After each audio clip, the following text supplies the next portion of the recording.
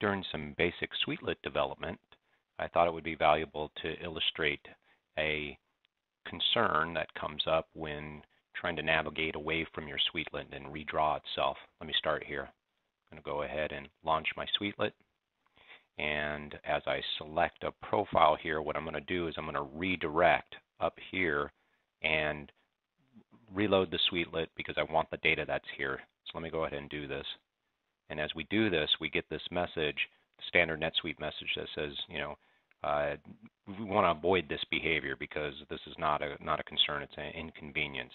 So what we have to do is we have to do a client-side script, and I'm going to go ahead and do that over here to add a little piece of client-side script to avoid that, upload it up into my SuiteLet, and then I am going to rerun this again. So let me just say, stay here, hit enter on this. I've reloaded the script. Okay, let's try it again. And now my behavior is clean, giving me what I'm looking for.